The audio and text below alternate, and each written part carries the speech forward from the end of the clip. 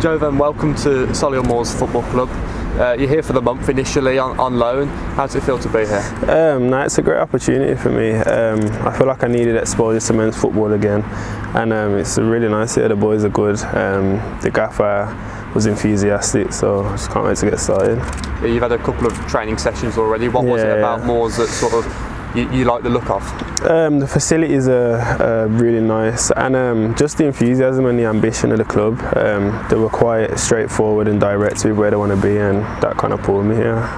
You've spent your youth career with West Brom and obviously still there, your parent club. Yeah. You got your first taste on loan with Accrington Stanley in League One earlier this year and last year. How did that go for you?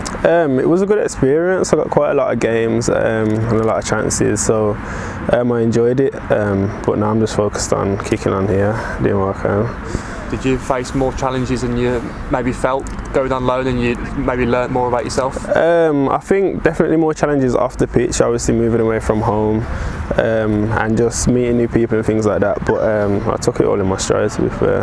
Yeah, is this a good fit for you with locality, and obviously the team are doing well, so it might make it easy for you to help the side and come into the team? Yeah, definitely. Being close to home helps, obviously, and then obviously just pushing for promotion as well. Everyone wants to be in a promotion battle, so yeah, it's a good fit.